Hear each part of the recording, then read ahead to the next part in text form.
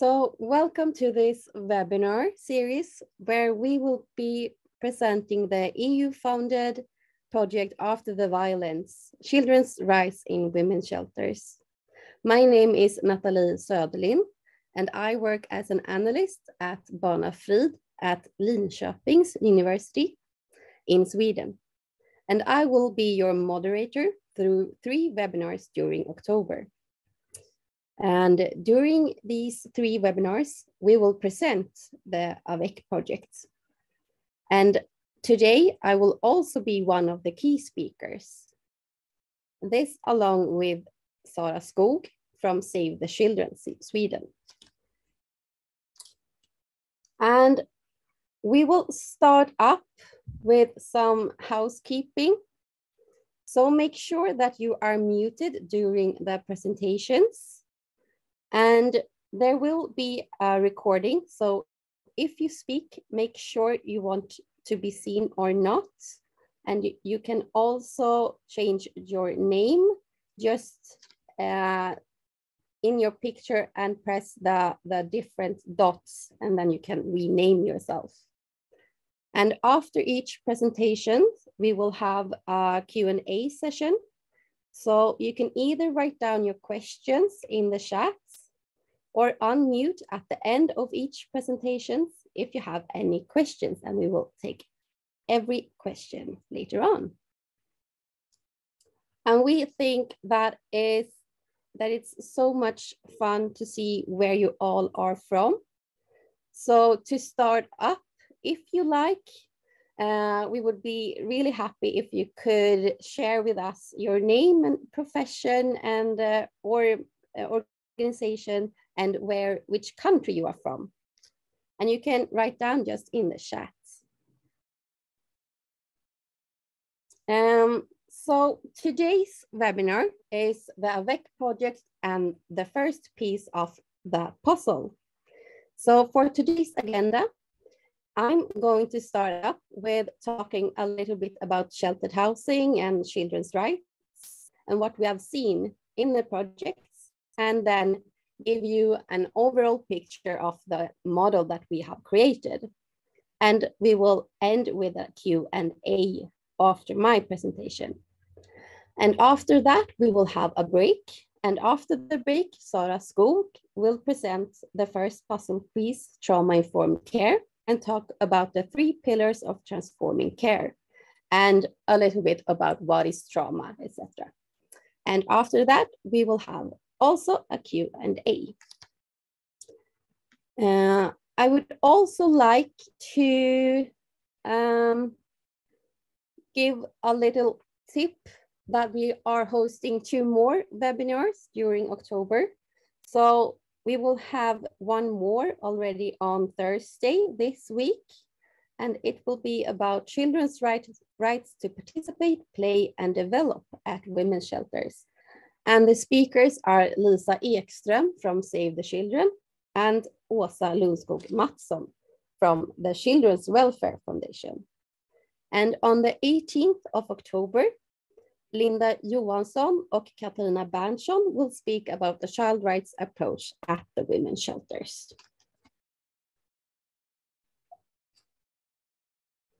And this project is co-founded by the Rights, Equality and Citizenship Program of the European Union. And it's a collaboration between Save the Children, Children's Welfare Foundation, Marie Cederschiölds University, Gothenburg City Mission, and Barnafrid.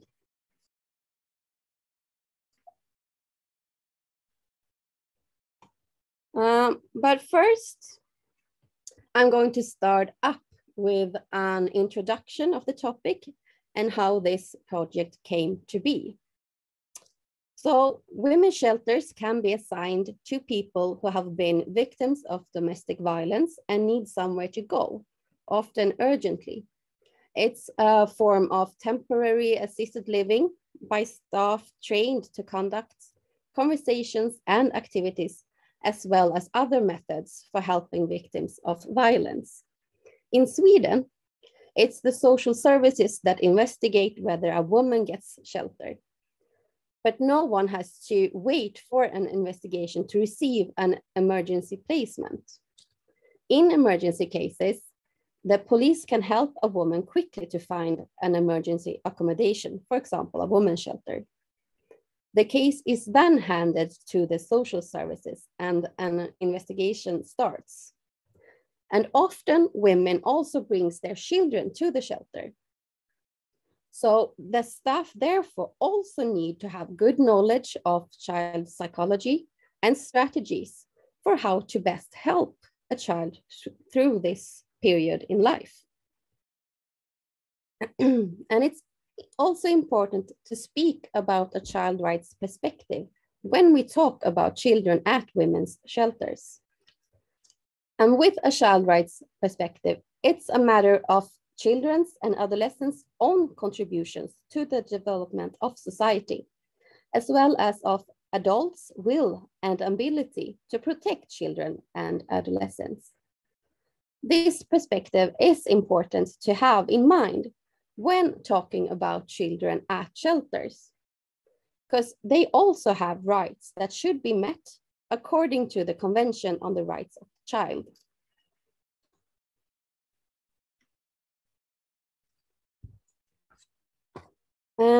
The Convention on the Rights of the Child has been Swedish law since 1st January in 2020.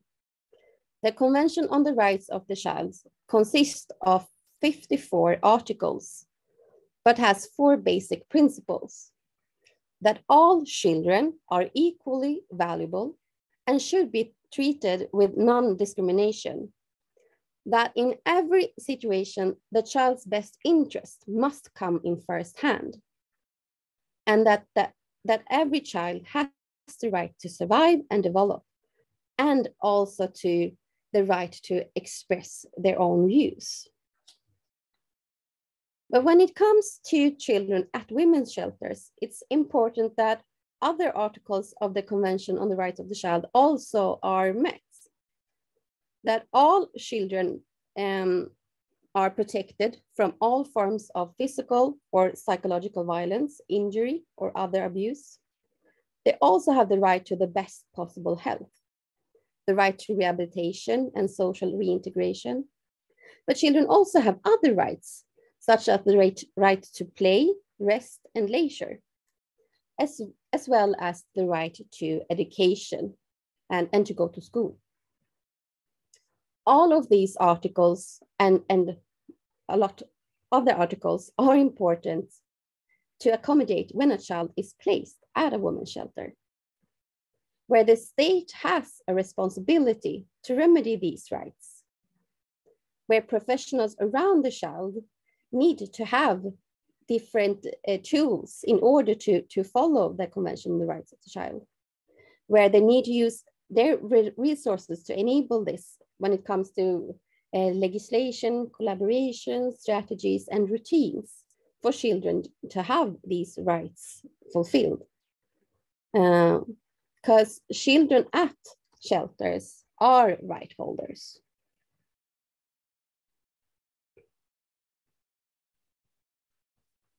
So how are children's rights met in Sweden?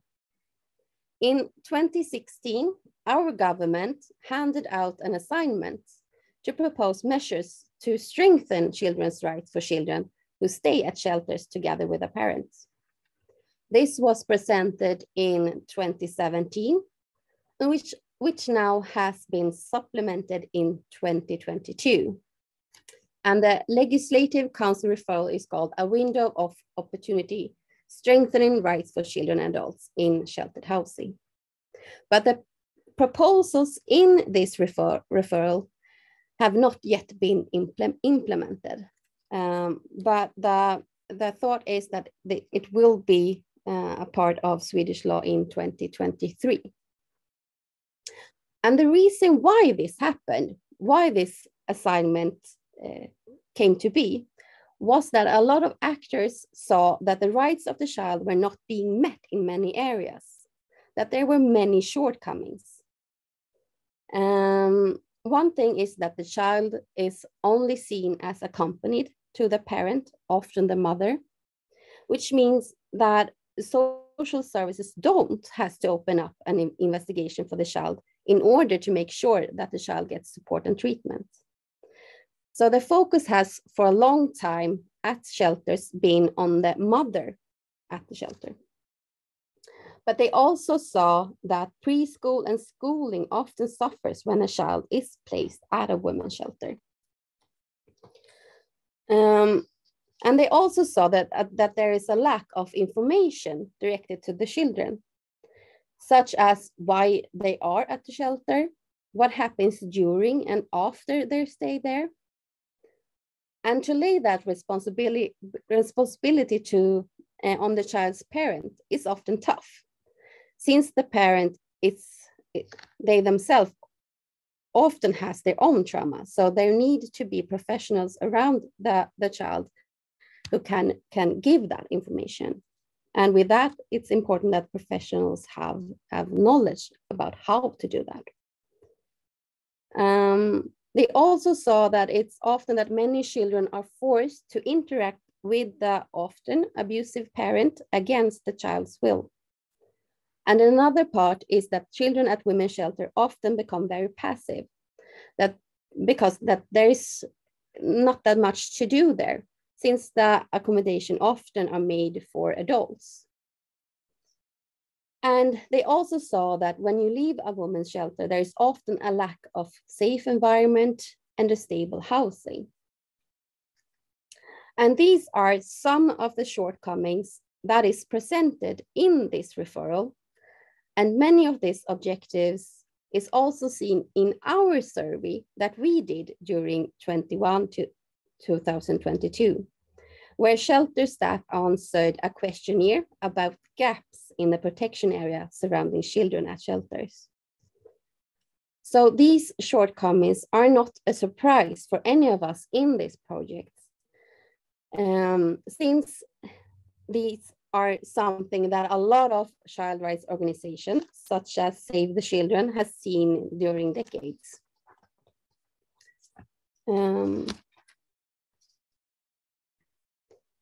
And how many children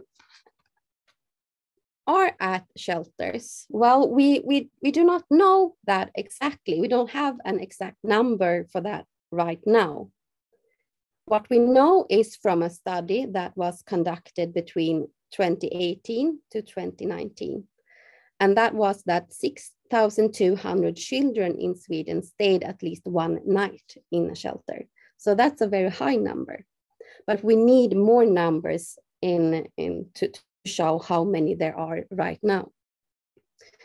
What this study also showed is that approximately half of Sweden's municipalities lack a women's shelters. So the past 2 years in this project, we have developed, tested, and soon evaluated a model for professionals around children at women's shelters. We have offered trainees to shelter staff in trauma-informed care and in good dialogues, including a training of trainees aimed at staff in shelters. This along with special training aimed at social workers. We have also given psychosocial support for children through structured and free play with trained volunteers. We have also mapped gaps in the system. And now during this autumn, we will have an information campaign, advocacy campaign, aimed at decision makers at local, regional, and national and EU level. And we have also presented the project through dissemination of knowledge through lectures and different webinars, such as this one. So what have we seen? Barnafri, together with Save the Children, did between 2021 to 2022 a survey where we asked shelter staff at 5 women's shelters 2 different questions. So the first question was, what have you seen recently that violates children's rights? The other question was, which areas is important for decision makers to get knowledge about when it comes to children at sheltered housing? And during this period, we got in 91 answers that we analyzed through qualitative content analysis. So I will now briefly go through the different themes that was emerged. And what we saw was a lack due to visitation rights, the right to schooling, the right to care and treatment, and the right to a stable house. So I will just give some examples of what the shelter staff answered in this survey.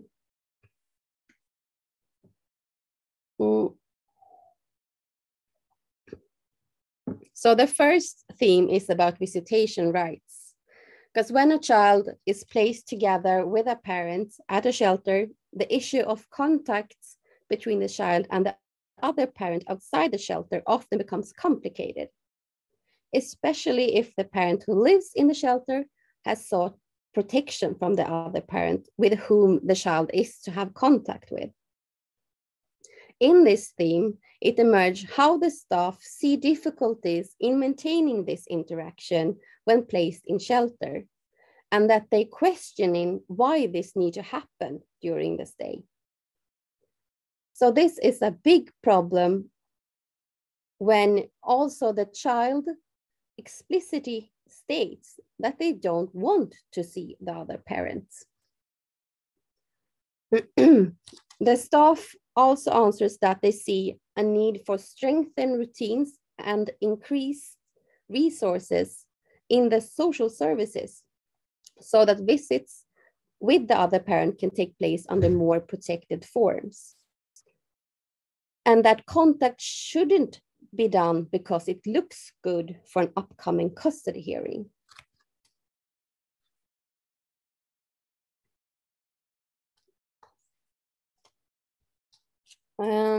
The second theme is about the right to schooling. And to be able to attend preschool and school is from research found to be an important protective factor for children, since that in school, the child is given the opportunity to develop, reach knowledge goals, interact, and build relationships with other adults and children. So in this theme, however, it is highlighted by the staff that the right to school when placed in shelter is often lacking. Children living in Sweden are obliged to attend school with the right to a free basic education. The staff's responses shows examples of children in shelters being deprived of that right in various ways. In practice, the right to schooling can be lost for several months due to the fact that the parent outside the shelter has the right to pick up the child after school while the parties have continued shared custody. In the event of a change of the school, both guardians also need to give their consent, which further complicates the situation for the children. And one of the staff response in the survey is that on one occasion, the principal of the school denied schooling because of threats and the child's mental condition. So this is also a big problem when children's rights aren't met through schooling, which can bring a lot of negative health effects if we don't give children that opportunity.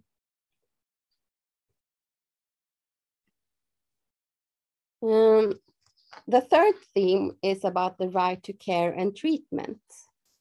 And children in shelters have rights to care and treatment. And in this theme, shortcomings in care emerge due to long processing times at the social services, and that there is a focus on the parent's problem where the child's needs for care, support, and treatment is not always prioritized.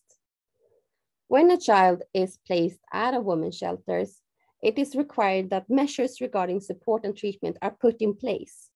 However, the staff highlights long processing times, sometimes of several weeks, weeks before the family has been assigned a child administrator by the social services. And this goes against the social services legislation in Sweden, as it clearly states that social services must without delay initiate an investigation if there is knowledge and information that may cause the need for intervention. It is also goes against the social services responsibility to ensure that victims of violence have their needs for support met, both urgently and in long term, which becomes difficult if it takes too long time before a child administrator is assigned. The staff also describes the picture of how the child is often seen as an appendage that accompanies the mother, that they don't have their own documentation obligation unless they have received a special assignment about this from the social services. They also believe that social services seem to have a greater focus on the parents' well-being rather than the child's need for support. The staff highlights the importance of the child in sheltered housing, that they should receive their own support when they are moved to a shelter, as it is currently just seen as accompanied to the parent who is placed.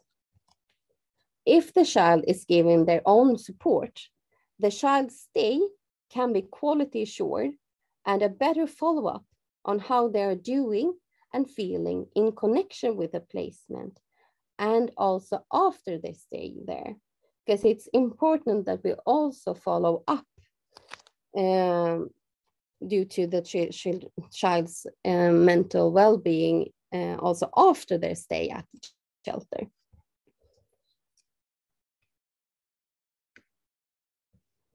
And the fourth theme is about the right to a stable housing. And a safe and secure home is important for children.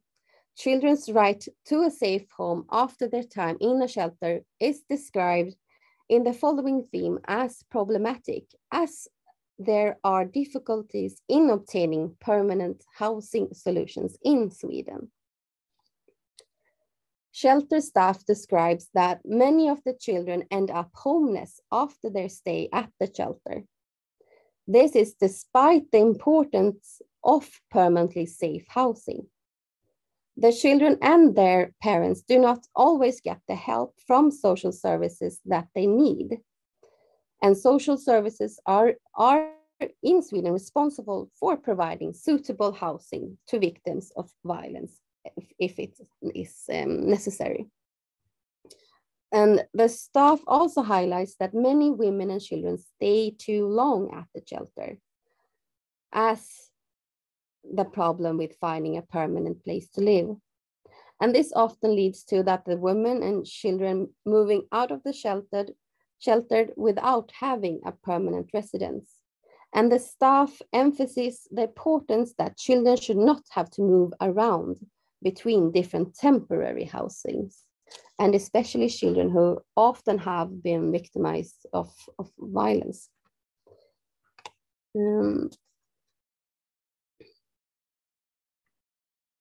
So what do we recommend?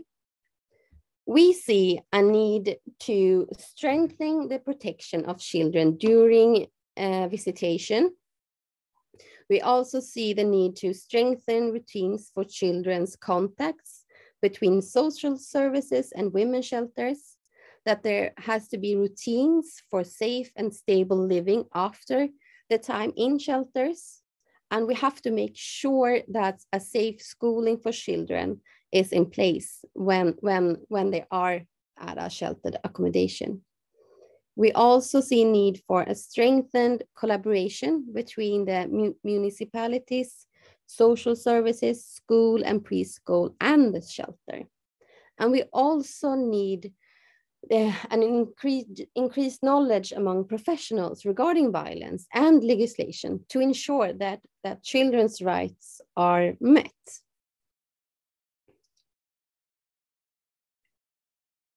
So we were several organizations that came together with an idea to build a model to ensure that children's rights at shelters are met.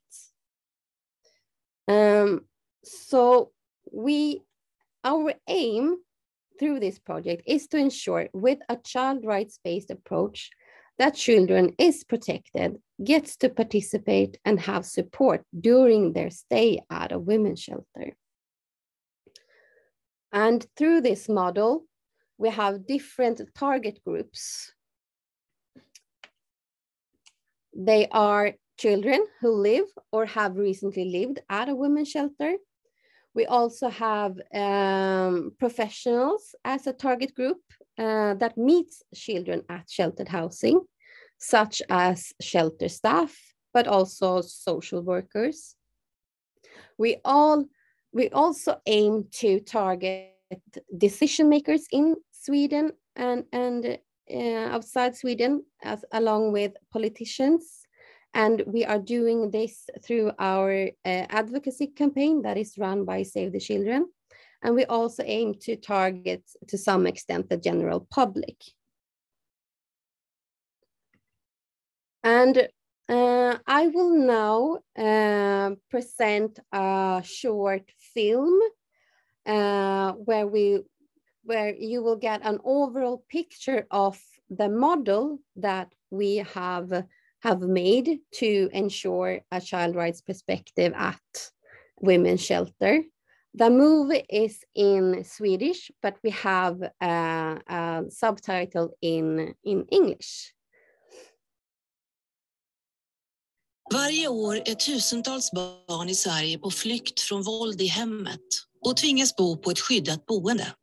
Barn som utsätts för våld eller bevittnar våld i hemmet påverkas på olika sätt, både på kort och lång sikt. De har större risk att utveckla psykisk ohälsa, få problem i relationer och svårigheter i skolan. Därför är det viktigt att se till att barnet som vistas i ett skyddat boende får sina rättigheter tillgodosedda. Vi har tagit fram en modell för det. Modellen kallas för pusslet. För att kunna agera utifrån barnets bästa behöver den som möter barn på skyddade boenden kunskap. Därför ramas modellen in av kunskap om våld och vilar på några särskilt utvalda artiklar från barnkonventionen.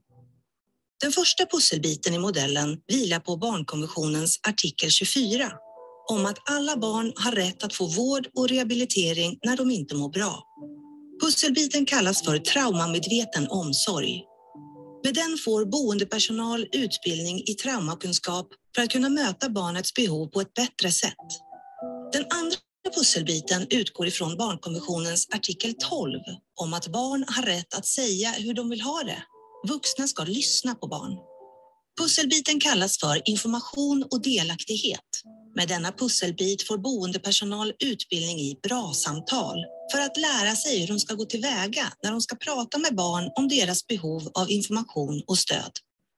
Den tredje pusselbiten placeras på barnkonventionens artikel 3 som handlar om barnets bästa.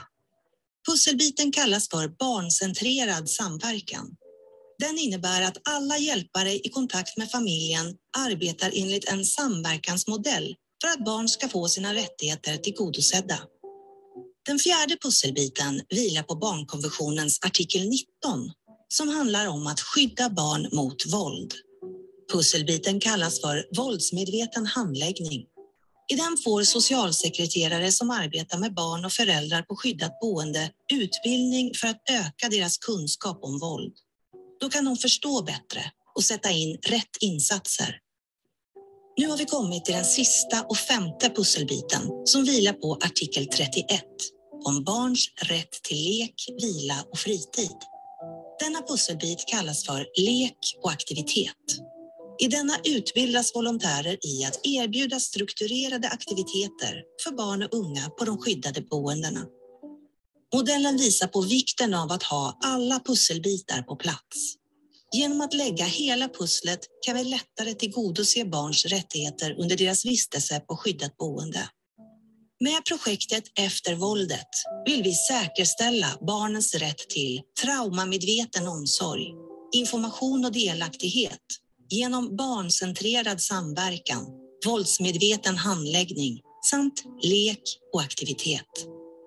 Projektet är ett samarbete mellan Rädda Barnen, Stiftelsen Allmänna Barnhuset, Marie Cederschiöld högskola, Göteborgs kyrkliga stadsmission och Barnafrid och är finansierat av Europeiska unionens program för rättigheter, jämlikhet och medborgarskap. Varje år. So that was just a short introduction to our model, the puzzle. And as you could see, the model is a form of a puzzle because we see the importance to make sure that that every puzzle piece are equally important when talking about children at shelters. And during this webinar series, you will get deeper knowledge about our different puzzle pieces. So after the break, Sara will present about the first puzzle piece, trauma-informed care. And on Thursday, my colleagues will present the puzzle pieces, participation and information, along with the puzzle piece, play and activity. And lastly, on the 18th of October, you will get an introduction to child-centered cooperation, along with the puzzle piece, violence conscious handling. So before we take a little break, it's time for a short Q&A session. So I will start with stop my sharing of my screen. So if anyone has a question, please feel free to speak up. Otherwise, I think Sara is going to help me with the questions if they have come up any in the chat. Yes, we actually got a question here, and it was, did you involve children in developing the model? To start up, when we first started with this project, actually Save the Children did an was it workshops, or they spoke to both shelter staff and children, and to listen to them about what they have heard and what they needed. So one of those things was that they felt that they wasn't listened to.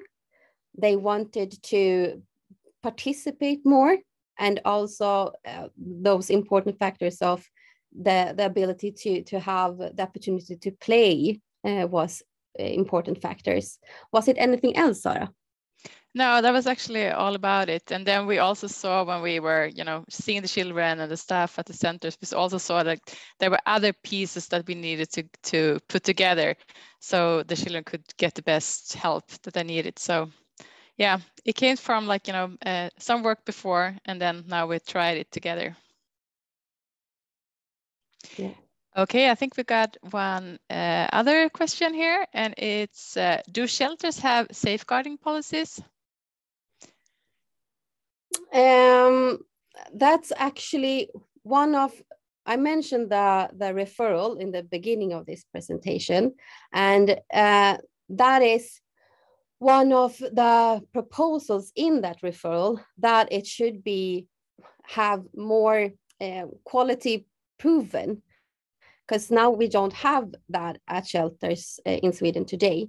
So they propose that it should be more measures to be able to even start up a shelter. So hopefully next year there will be more policies regarding this, such as the ability to take out brottsregister, crime registration. Crime records? Records, yeah, thank you.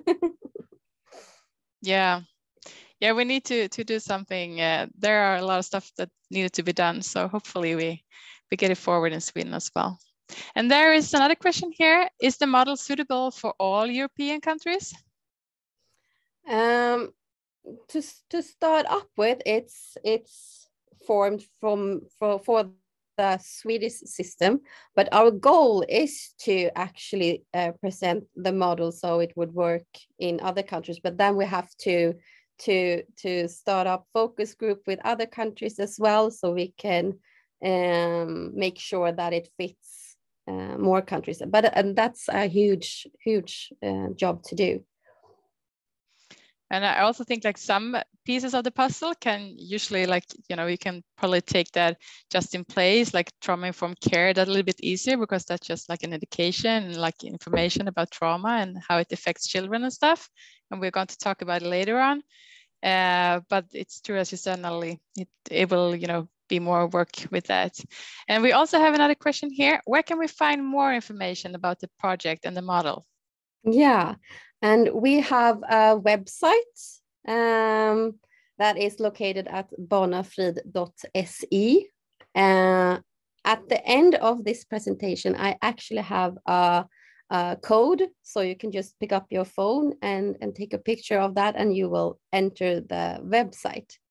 And I can probably also add it to the chat during the break, so you can visit the website right away and follow the project, because we will have a lot of reports that will be produced now during this autumn and winter, and all of the materials will be able to see at the website and all of our organization's websites. Yeah, and there will also be some movies that we have done that the staff at the shelters are talking about how they thought about the different pieces and like what they got. Like, so what do they feel about getting trauma-informed care? What do they feel about having this, you know, play and activities and stuff? So there will also be some films there, and we will translate them or we will subscribe them. Yeah. So all the films that are conducted will be with an English subtitles. And true. We also got another question here. What are your plans for the future sustainability of the model? Advocacy strategy? Yeah, it's important that, because this is a EU founded project, so it's finished during January next year, but we will continue with the spreading of the model after the ending of the project and the ending of the founding. And this is questions that we found it's very important to still be we have to make people be aware of these different questions. So it's an ongoing model. But one thing that's really good about this project is that all like the educations that we have and the volunteering that we have, that will go on after the project is finished, because we are already doing that. For example, in Save the Children, we have this educations in trauma-informed care, and the other organizations also have these educations, for example. So they will just go on. So if there are women's shelters who want to have these pieces, they can just contact the different organizations. It's like, yeah, we want to have a education about this, or we will have like volunteering here. Is it possible to do it on our shelters? So actually the model will kind of like live after this project has ended. And that's, I think, it's a really, really good thing about this project. Yeah, and as I said before, the Children's Welfare Foundation is training trainees, so that they in their region they can still train others in good dialogues, for example, that will be more presented on Thursday. Yeah. Yeah. Are there any more questions?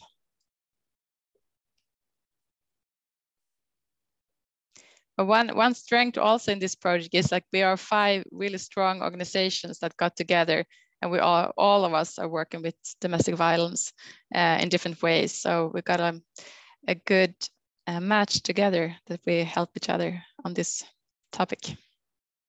Yes.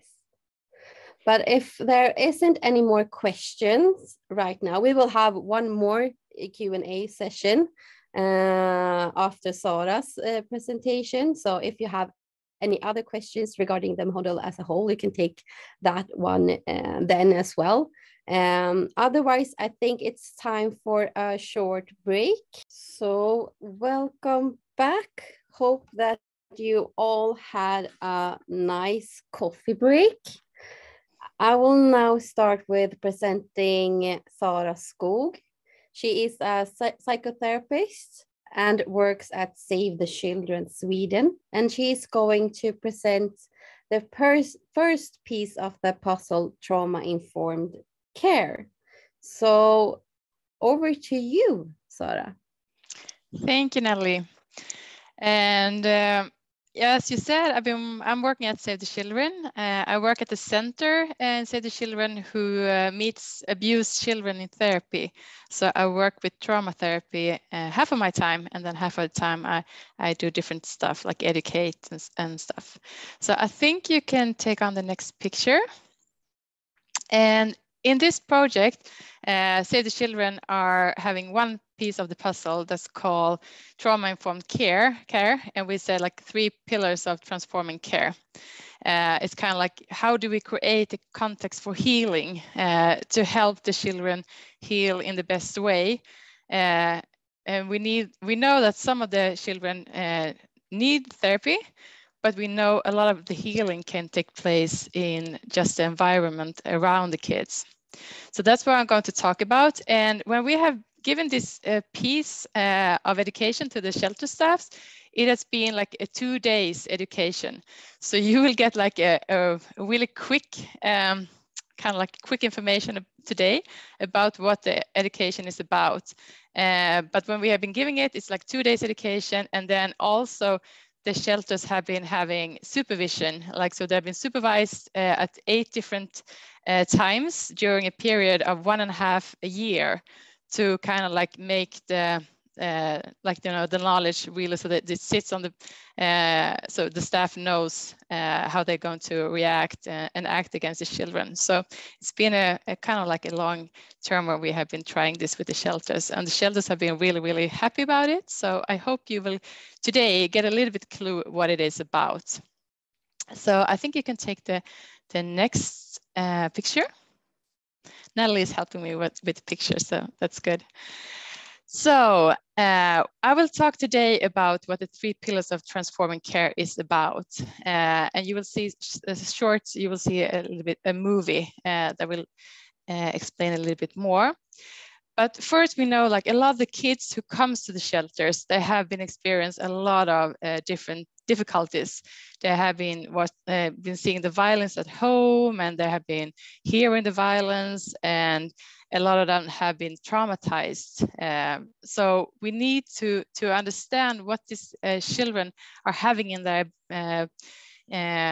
backpack when they come to the shelters. And if we can understand that a little bit more, then it's so much easier for us to help them. So this model is kind of like the base, is that we need to understand how trauma affects children and how it affects their thoughts and how it affects their behavior. And then there are 3 pillars that we know through science about trauma that we need to work at to help the children to heal and get better. And the first pillar there is to create safety. How do we get the children to feel safe again? Because we know when you've been experienced a lot of these traumatizing experiences, it's hard to feel safe. So we need to make them feel safe again. And the other pillar is we need to strengthen their relations, because we know a lot of the kids have problem with the relations. They have, you know, hard time to kind of like trust adults again. And also that we know that a lot of these children have difficulties in the relations with other peers and stuff. So we need to help them to create good relations with other people. And we also need them to help to cope with the emotions and the thoughts that usually comes after a trauma. So that's what we're going to talk about today. I'm going to talk a little bit more about how trauma affects children. And then I will talk a little bit about the 3 different pillars. So hopefully you will get a little bit clue what this model is about that we have been educated the staff in. But I will say it again. You will get like the short, really short version, and where we do this education, it's 2 days education. But we can take the next picture. I actually saw in the beginning when you came into this webinar, I saw there was one person from Australia, and that's actually, it's really interesting because this model actually comes from a man who are working in Australia. He's an Australian man. His name is Dr. Howard Bath, and he's a psychologist. And he has put this model together with his colleague, Diane Boswell, who's also a psychologist. And he has been kind of like scanning through like the science researches about trauma, like what do we know about the trauma field, and can we see like this some clues that we need to think about when we meet these children, because there's so much we can do around these children to help them heal again. So he has been going through all these researches, and he has kind of like put this model together to make it so much easier for people who works around these children to act in a good way, so we can help them in a better way. And as I said before, we know some of the children at the shelters need therapy because their problems are so hard, so they need to come to a psychotherapist or a psychologist to get more help. But a lot of them, a lot of the children can heal if they just get the right help in the environment. And that's what this model is about. It's not about therapy. It's more about how can we, who are around these people, help the kids to heal in the best way. So he talks about, Howard Bath talks about the other 23 hours, like the other 23 hours when the kids are not going to therapy, because usually therapy is just like 1 hour a week. And we know that's just too little to help these children. And he says like healing relationships need not always involve psychotherapy. Many people recover from trauma exposure in the context of family, friendships, and other relationships. And we know that, and I've been working with therapy for these kids for 13 years, or actually more than that before I started at Save the Children. And I know like we can do so much for these kids if we like, you know, helping each other around and helping the kids in the environment. And I would sometimes say that this is actually more important than therapy to help the children heal. So this is really good when we can talk about this and see what we can do. So I will start showing you a little bit, a little film that actually Howard Bath is talking about the model and what it's about. So he talks in English because he's from Australia, and then also it's translated in Swedish. So you will get in the different way this time, a subtitle in Swedish.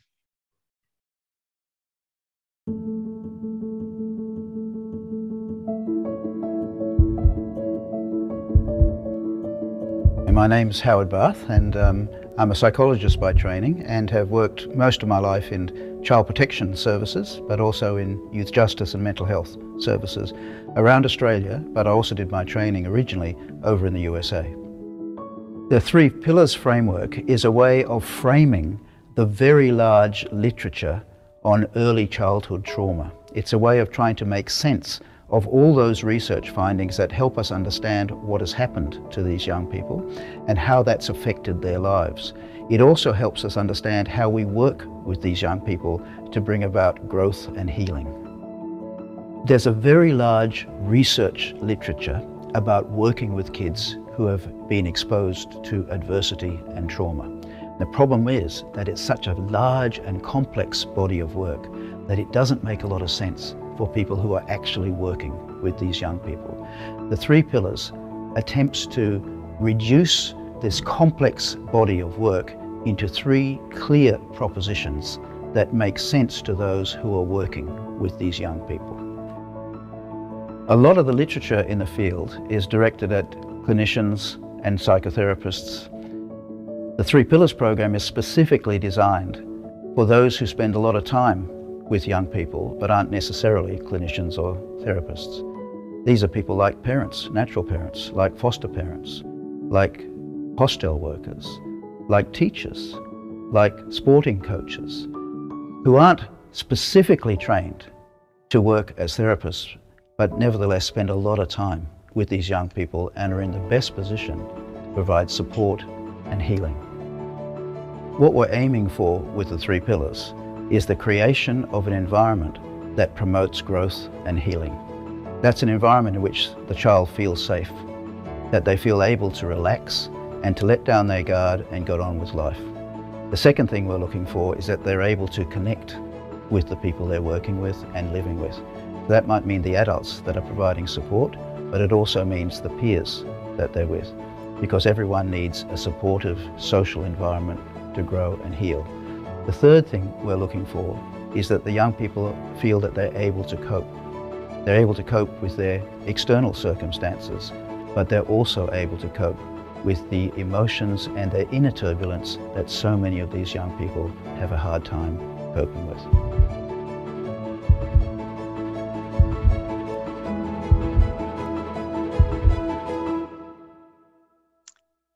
So that was Howard Barth telling more about what trauma-informed care is about.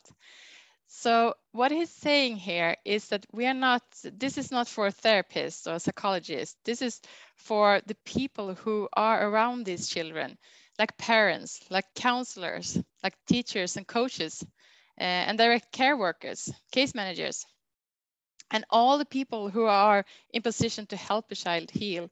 This is what like trauma-informed care is about. Because if we all work in the same way, we can do so much for these kids. And I've been supervising a lot of groups who have been working with this model.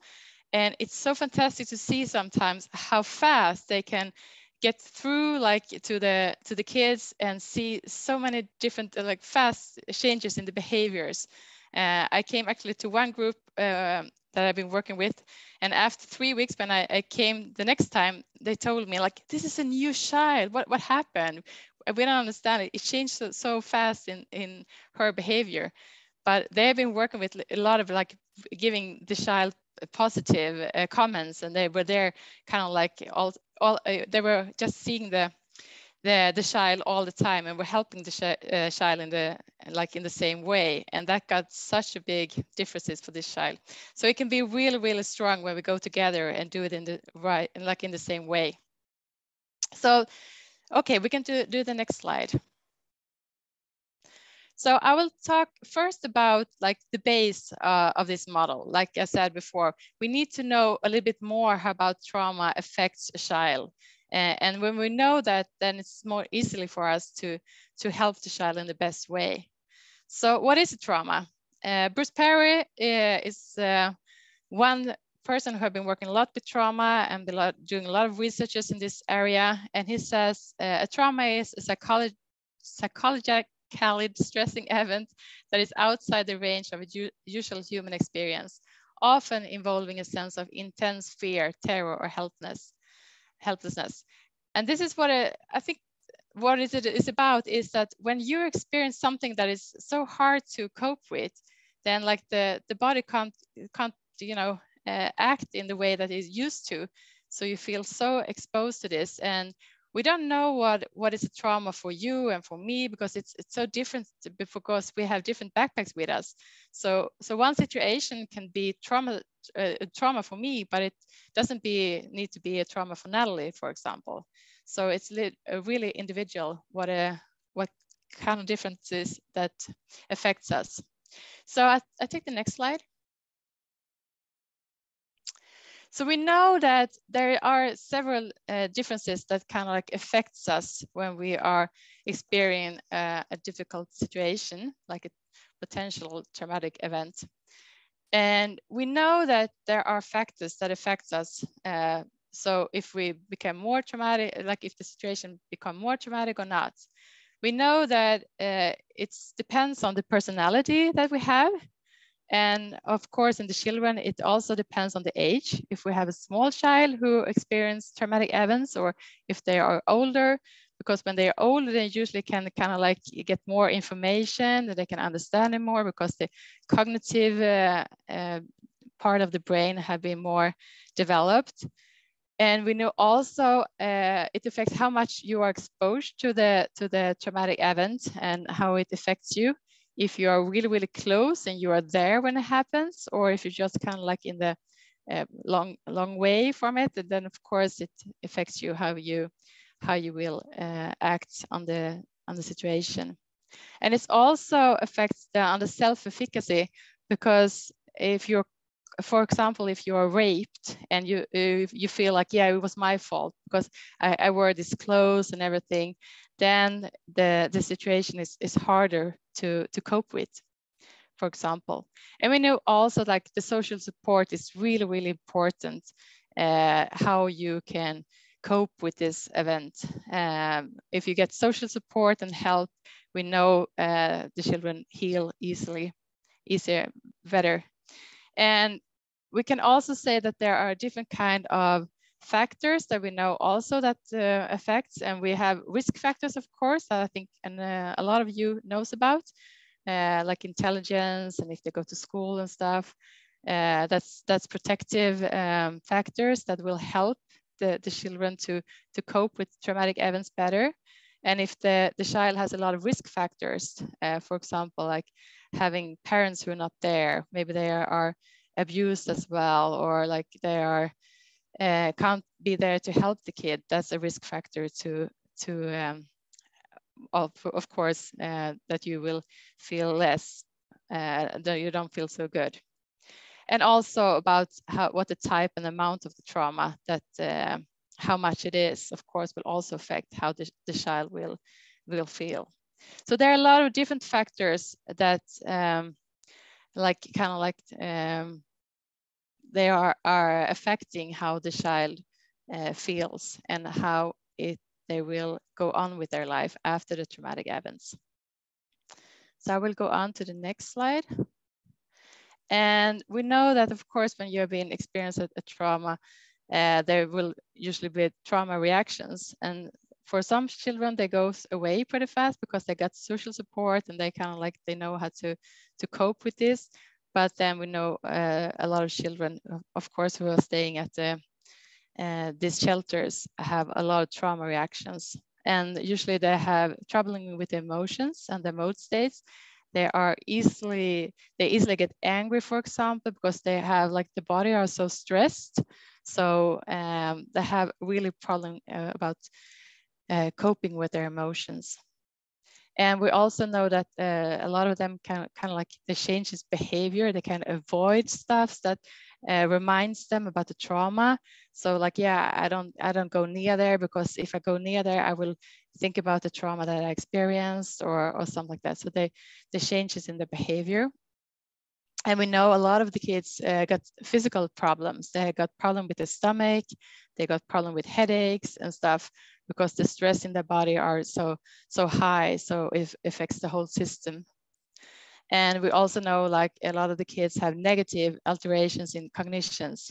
So they think really negative about others. Like, I can't rely on adults. I can't rely on anyone. I'm alone. I'm useless. I'm bad. They have all these negative cognitions about themselves, for example, and they need help to cope with that. And a lot of them have trouble with hypervigilance. There are tricky names here, tricky words. So they're really tense in their bodies, because the whole system are tense, and they the body says we have to be on alarm. If there's something happen again, we need to cope with that. So they are so tense and they're so stressed in the body. So we need to help them to handle these trauma reactions. And we can take the next slide. And the kids that we talk about is in this model, we usually say they are complex traumatized, because the kids who are complex traumatized, they have been experienced a multiple chronic and prolonged developmentally adverse events, most often in interpersonal nature and early onset. So in this case, when we meet these kids in the shelters, we know that they have been experienced violence at home. And we know usually it has been going on for a long time, and it's been affecting them in a really hard way sometimes. And we know, of course, some kids can handle it in a better way, as I was talking about before. And we know some of the kids are feeling really, really bad. So in this model, we usually talk about the complex trauma. It's not just you have been experienced one traumatic event. So these kids usually have been experienced a lot of traumatic events, and they've been seeing their mom being hit and stuff like that. So we can take the next slide. So what we do in this model is that usually people react on the child's behavior. And when you have been traumatized, we know that these behaviors can be really tricky sometimes, and they are kind of hard to understand, and they could be provoking sometimes and challenging for adults around the kids. And usually when we just see the child's behavior and we react on that behavior, we know it's usually not so good, because usually these behaviors could be hard. So usually we can maybe like we get angry at the child, or we say like, you have to get together now. We can't really see under what lies under the water, because this is like the iceberg metaphor. We just see the top when we see the behavior of the children, and we need to see lower, like above the water. We need to see why are the children acting in this way? What have these children been through that makes them act in this behavior? What are these the children's emotions? What are they thinking? And what are the expectations of the others who are around them?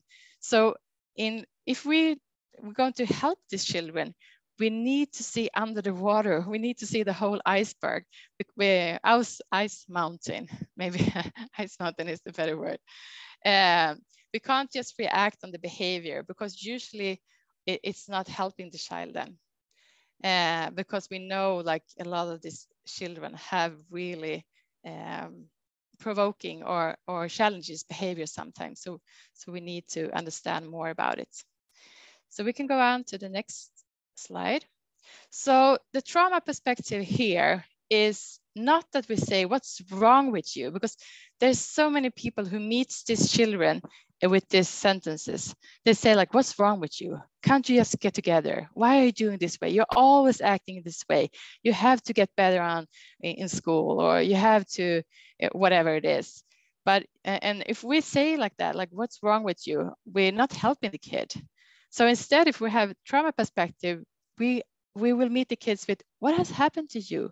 What have you been through that makes you that makes you feel like this way? And like you're like, how can I help you to act in another way that helps you more? Because when we understand what the child has been through, then we can easily better way help the child. So instead of just thinking what's wrong with the child, we need to understand what has this child been through that makes their behavior come up in this way. So we go to the next slide. So I will talk a little bit about the brain, its development, to just understand. So now we are in the parts that we have like this trauma understanding. So I will do a really quick information about the brain, how it affects the children when they are experiencing traumatizing events. So you can show the next slide. And this is, of course, really complex. I will say to you, like the brain is so complex. So this is like, we're talking about this in a little bit easy way, but it's really important to understand. So we all have this stress response. If we will see, for example, if it will jump out a tiger from this computer now and roar and scream really loud when we are not like, we don't think it will come out a tiger, all of us will probably, or most of us will probably will react like we will a little bit, jump a little bit, like the heart will pump a little bit. And then like after seconds, we get more relaxed again because our stress response had been reacted. And we had also get it down because we know like this tiger won't come out of the computer. So if we will talk a little bit easy about it. So when we experience a traumatic event or something that is scary for us, we are in a situation that is scary. We have an alarm system in the brain. It's called amygdala. And it goes on really, really quick, like 1 millisecond, it goes a signal to our stress system in the body. So the stress reaction will go on, should I fight or should I flee? And we are not thinking, but this goes so fast. And then they go another signal to the hippocampus. That's our kind of like our memory bank. We have our memories, and it will say like, have I been through this situation before? Can I handle this? Or should I like stay, or should I fight, or should I flee? And then like if the hippocampus have like, yeah, you have been watching this computer several times, Sarah. The computers is not like, you know, it's not dangerous to watch a computer. And then also to go a signal to our prefrontal cortex, where we can think more logical. And the prefrontal cortex says like, yeah, the computer is safe. You have been watching a lot of movies on the computers, and like the tiger is not dangerous. Then our stress response will go down again. So we will kind of like, we will make it go down. But when the kids who are experienced trauma, and when they are exposed to this several times, this amygdala system will get more and more highly, like the amygdala will go on all the time. So small events that's not dangerous now, maybe because they are living in a shelter, for example, the stress system goes on, even if it's not a dangerous situation, because the amygdala kind of like make a signal like, yeah, something is happening here. You need to be on your guard. You have to react on this, even if it's a fake alarm. So like the brain is kind of like working like it's a fake alarm all the time for a lot of these kids. And this affects their behaviors, because like the brain thinks like, I need to run now because there's something dangerous that's happening. So maybe if I'm in school and something, I feel stressed, something happening that kind of reminds the brain of a traumatic event, the system will go on. And usually like sometimes the kids run off the school and runs home to kind of like seek, so they can be safe again. And that's of course not good for the child, because these behaviors make the life really, really hard for them. So when we understand that this brain system is a little bit different when you're traumatized as a kid, then we can easily meet their needs and kind of like help them to cope with their feelings and thoughts and stuff, and kind of like make the stress system go down a little bit more. So these are kind of like some stuff that we talk about in this education to make the staff understand more how the brain works and why the behaviors could be tricky sometimes, and how they can meet their needs when the child is kind of like reacting on their amygdala system, or like the stress response system. So we go on to the next slide. So if we kind of like summarize it, traumatized children usually have overly sensitized alarm system. The overly sensitized amygdala of traumatized young people loses the ability to discriminate between safety and danger. It falsely signals danger and hostility everywhere. So of course, if you think like your brain always have a signal like it's dangerous to be around here, of course you will be tense, and you will always like, you know, react in a way that's a little bit hard for the environment to understand. Like other people doesn't really understand why these kids are acting in this way. So this is good to remember. So we take the next slide. So now we're coming into the 3 pillars of transforming care, just to understand, like now we have been talking about the trauma understanding in a really, really short, in a really, really easy way, because there's so much more we talk about in this way, but it's you need to understand it. If you meet a child who are traumatized, the child will have different kind of reactions because of what it's been experienced, of course. So now when we understand a little bit more why the child acts in a different way, then we need to see how can we help the child with the other pillars. How can we create safety, and how can we make them to connect with other people, as Howard said in the beginning? How can we strengthen their relations with other people, both peers and adults and the parents and the people who are around them? And how can we help the children to cope with their emotions and the thoughts that reminds them about the trauma that they've been experienced. So if you go to the first pillar, that's safety. So we take the next slide. So safety, we know that through a lot of researches that safety is really, really important for every people. And, you know, of course, like this Maslow, Bowlby, Erickson, like all these theories and models who says like this safety is so important if people are going to feel good and connect with other people. So we need to feel safe. Otherwise, it's really, really hard to work as you're supposed to. And if we're talking about traumatized people, the primary concern is safety, because usually they don't feel safe. And safety is it's much more bigger than just say like, okay, now you're safe on a women's shelter. The abusive parent can't come to you here. It's not just about physical safety. It's much more about safety inside, because we can't know how the children feel. So we need to talk about it. We need to help them to create safety. And in this model, we talk about 4 different ways of safety. You can take the next slide. We talk about physical safety. Of course, that's important. How can we make the child feel physical safe? And even if they come to like a women's shelter, we need to talk about, okay, how can we create this room so the child feels safe? A lot of children that I met, they kind of like in the beginning, they feel like I have to have my bed in this way, because then I can see the door. And if somebody comes in, I'm more, you know, I can see it easily. And that makes me feel more safe, for example.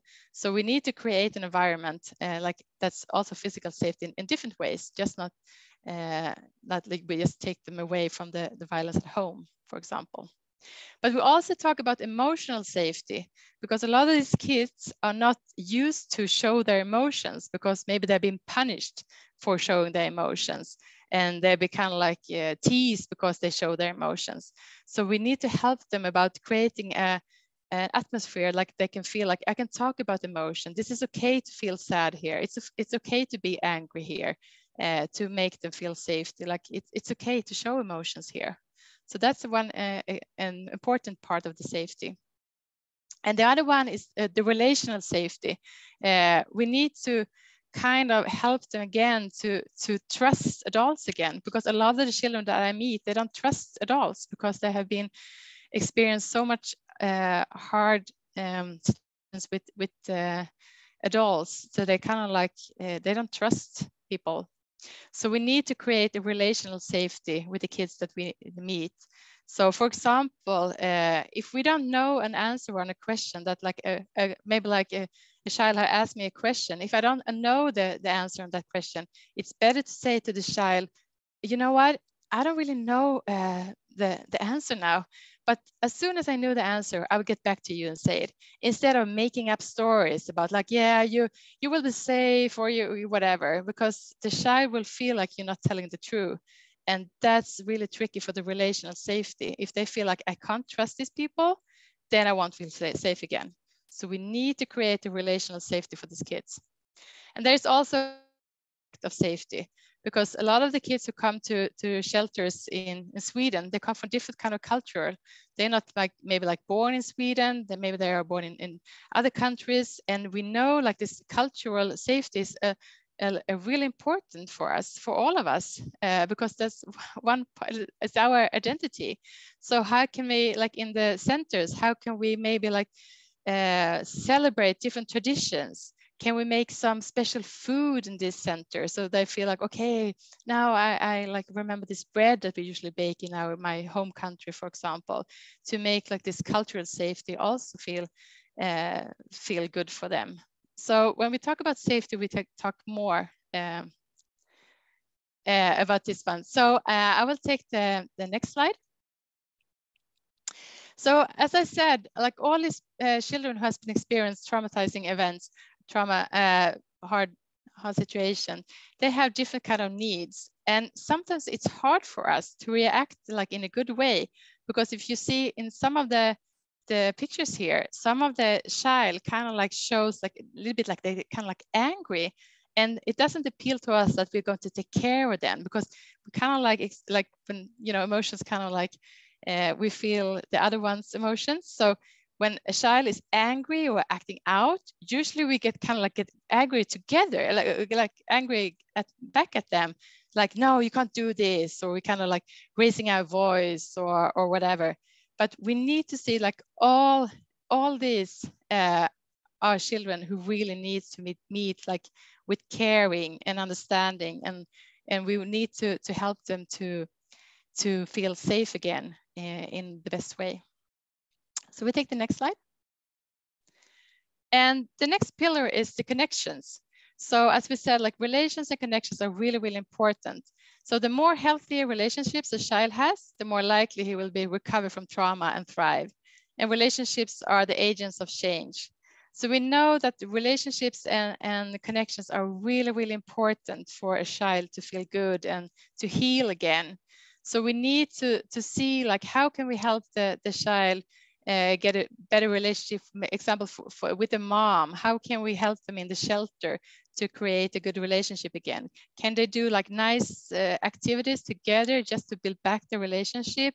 Or how can we see how we can help the child with peers and stuff to work together with other children in a good way that we know that are healing and really, really important for the child. So connections is really important, and we talk about this a lot in the education. How can we help them to connect with other people in a good way? So I go on because I see the time runs really fast here.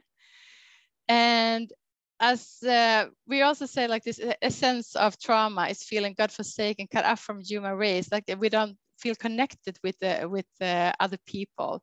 So we need really to work with that connections with others to help the children to heal again and feel better again.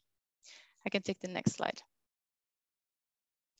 And we also talk about resilience in this way, because we know in resilience, as you probably know, the relationships are really important. We know like the key protective factors in the resilience is caring relationships, that we are warm and that we are available for the kid, that we are kind and that we are trustful for the kid. That's a really, really big factor in creating resilience with a child, in a child. And we also know like high expectations, that we think like, you can do this, I believe in you, you can fix this. That's also one key factor in resilience. And the last one is like the child feels like, I can contribute to do stuff, like I can help you with that, and he can like, you know, feel like he can be able to help in a good way, that he can feel responsible for different kind of things. That's also a factor of resilience. So we talk about this when we talk about relations and connections. So we take the other slide. So this is the last slide about coping and the last pillar, coping, because we know a lot of these children that we meet in the centers, they have so much troubling about handling their emotions, the thoughts and the experience that they've been through. So we need to help them. And we usually talk about two broad types. We're talking about coping with environment and external circumstances. And we also talk about coping with internal states, such as emotions and impulses. And when we can help them about this, and we can help them to try to find strategies that helps them feel better, then we really try to help them to get through the trauma and how it affects them. And usually the kids develop both conscious and unconscious strategies to cope with the range of external challenges, like strong emotions, impulses. And those strategies, usually maybe they worked when they lived in the family, maybe like if they had an abusive parent, these strategies maybe worked there. But then when they come for like a shelter, it doesn't help them anymore. You can't run off when something gets hard, or you can't just run away, or you can't just burst out or like scream, for example. So we need to help them to cope better with different kind of strategies. So we talk about this as well when we talk about this coping part in the pillar. So I think we can take the next one. And when we're talking about this coping part, we talk about we need to help the child to co-regulate, because when they can't really do the regulation by themselves, when they have high emotions, we need to help them to get more relaxed again. And when we help children to co-regulate, we usually say it's a little bit some stuff that we need to think about. We need to focus on the child's emotion instead of our own emotions, because as I said before, these behaviors can be really challenging. And when a child maybe screams at you, maybe it's easy to scream back, but now we're not like seeing behind the ice mountain. We need to see what lies under there. So we need to be calm, and we need to focus on the child's emotions. Okay, now this child is really have a lot of emotions. We need to help him or her in the best way. So we need to be aware of our own emotions. That's really, really important to help the child in the best way. And we need to talk in a soothing, assertive tone to make it go down, so the child feels more relaxed. Okay, this is not like something some adult who wants to be bad at me, or we need to be really calm, and we need to absorb the child's hostility.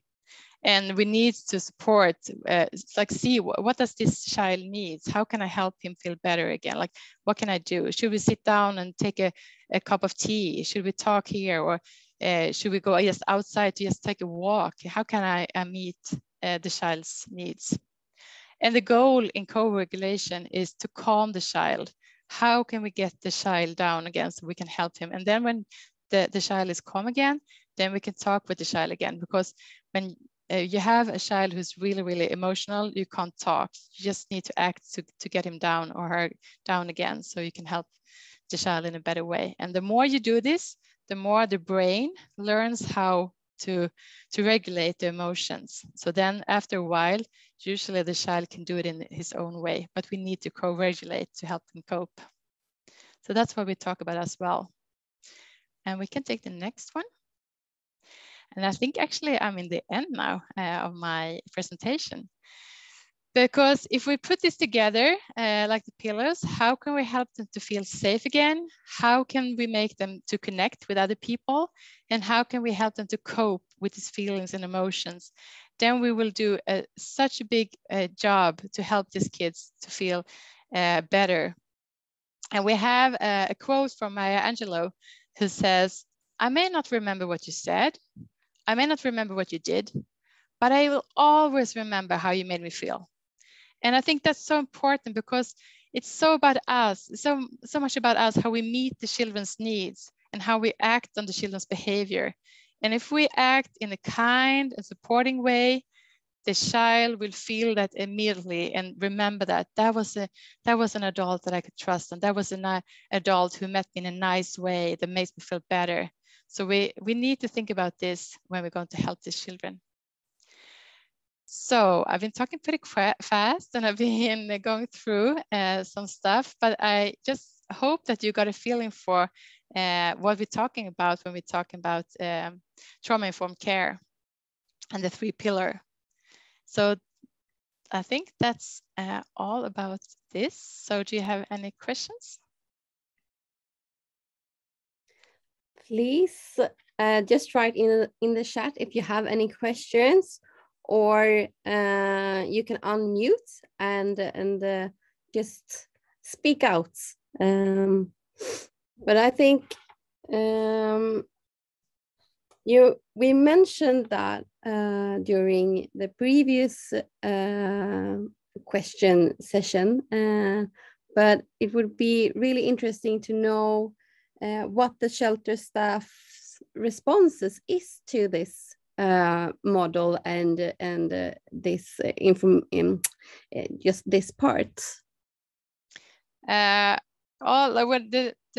stuff that we have been talking about is feeling that this is really, really helpful in the daily work with the children, because we have been educated all the staff at the center, so the staff sees like the children in the same way, so they react in the same way. They can help each other, like, okay, now we see he's acting out, we need to be calm, we need to meet him in the way that we need to help. Or we see like, okay, this child needs to be, we need to help him in the connections with other peers because or children, because he's acting out. How can we help that? How can we focus on this pillar? How can we make an iceberg? We had like one of the staff like in our films was like, okay, let's make an iceberg. We just see the top, we just see the behavior. What has been this child been through, so we can understand much more, so we can meet his needs in a better way. So they feel it's so big, it's been so good.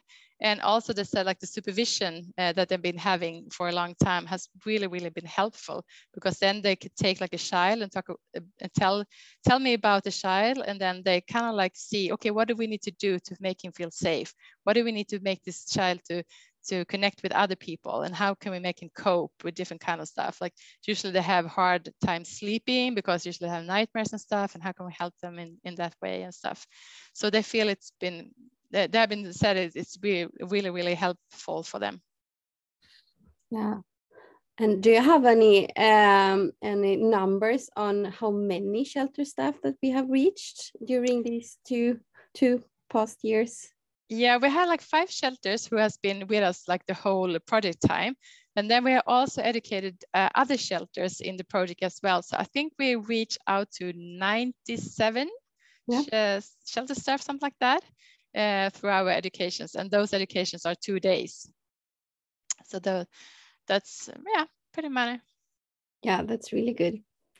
I think, because we doesn't have any more questions, and feel free to stop me if you come up with one, but otherwise I think that we will go on. So I will add my presentation here once again, and I would just like to inform you all a little bit what is happening now in the project. And so the model will be evaluated by Barnafrid, and this will be generated into a report that together with this working model will be available through barnafrid.se. And during this autumn, Save the Children, as I said before, will run an advocacy campaign at local, regional, national, and EU level. And all of the methods and models will continue to be available at each partner's websites as an ongoing work for children exposed to violence. We also have a digital conference on the 15th of December. The conference will be in Swedish, but you are all free to join, but it might be a little bit hard, but if you'd like to, it's you're more than welcome. And as one of the questions was a little bit earlier, was if we have a website, and yes, we do. So you can scan the QR code here, and you will get directed to our websites. And if you have any further, if you want any further information about the project, you can always contact me. And if you have any other questions regarding the puzzle piece trauma-informed care, you can contact Sara. And before we sum up and leave this webinar, I would like you to answer a poll. So I think that I will get some help with adding that. Yes. So please answer this poll before we leave here today.